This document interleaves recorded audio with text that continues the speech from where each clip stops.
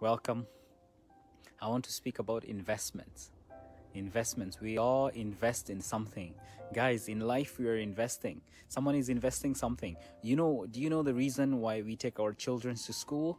Is to invest so they can have a career that can yield many times more. Do you know why we invest? We invest to have more reward, more returns. You put in $10, you expect $100. Investments. Guys, who does not invest? Even farmers, they invest. They think, what is the next product? What is the product that the market needs? I think there won't be vegetables like cabbages. Let me do the cabbages so I can make more money. If you used like 10,000 as your cost in vegetables, you expect to sell 100,000 to yield 10 times fold. We are all investing. Humanity, human beings are always investing in something.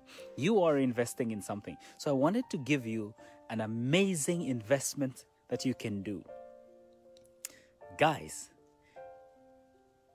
the Bible says that there is a man who found a piece of land.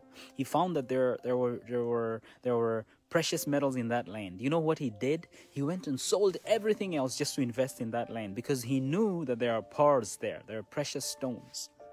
Guys, we need to invest in this eternal pearl that is Jesus Christ. Jesus Christ is a hidden treasure. It's an eternal treasure. That's why we have invested everything in the Lord.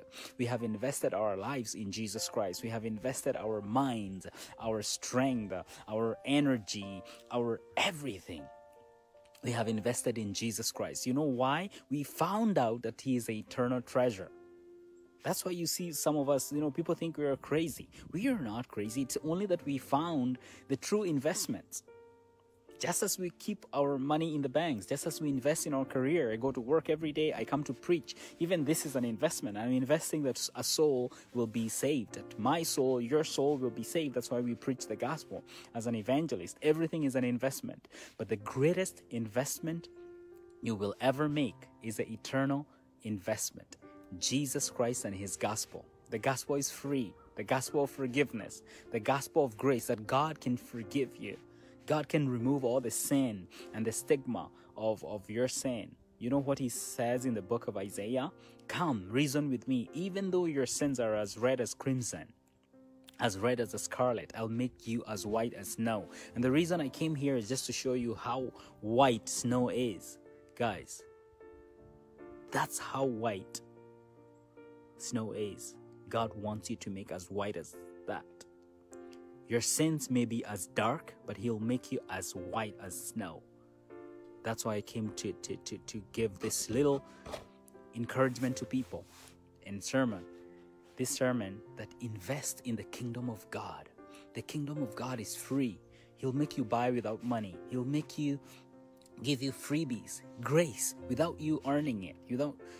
But you need to give in. You need to invest. You need to invest yourself, body, mind, soul, spirit in God. And that's the greatest commandment, to love God with all you have, with your body, with your mind, with your soul, with your spirit. That's how you love God. That's the first commandment. Then you love man as you love yourself. So loving God is loving Jesus Christ. It is loving His message. His message is simple. Jesus Christ came into the world to save the sinners for free. All you need to do is to follow Him. Pick up the cross. Deny yourself of the things you want. Most of the time you want the wrong things. We feel the wrong things. Denying yourself is just dying to your own self and living for Christ. Invest in this eternal pearl. You will never be confounded in this life and the life to come. You will never regret it, now and forever. Come to Jesus. Come to Jesus. He'll deliver you of depression. Now I hear the Spirit of God with many of us who are ministers. We're talking about depression. Everyone, most of the people, a large percentage of the population is depressed. Depression, suicide. Do you see people committing suicide left, right, center? Because depression, loneliness, anxiety has gripped people. Why? Because we have gone our own way. We have gone our own imagination. We are imagining things. We are trying to find a reality of life outside God. There is no reality of life without God, because he made it. He gave you the life. He gave you the mind. He gave you the breath of life. He gives us the sun, the moon, the stars, everything. God has given us to life. The reality of life is in God. Trying to create an alternative reality, it's madness, it's craziness. That's why depression, loneliness. Come to the Creator, Jesus Christ. He will save you, deliver you, and run away from your own imagination, which is in concert with the devil. Invest all that you have in Jesus Christ. The yield is unbelievable. It's like investing $1 and getting gazillions, trillion, gazillion dollars. This investment has it's unquantifiable. Investing in Jesus Christ. That's why we sell everything and invest. The returns we're going to yield is eternal life. Eternal life has no value that we can assign it in dollar terms. This investment, it's crazy. Invest in Jesus Christ. Just as you invest here on earth, we're investing our money, investing our time in agriculture, in business, which is good. We have to do that. In education, we have to invest. But have you invested in your spirit, spiritually?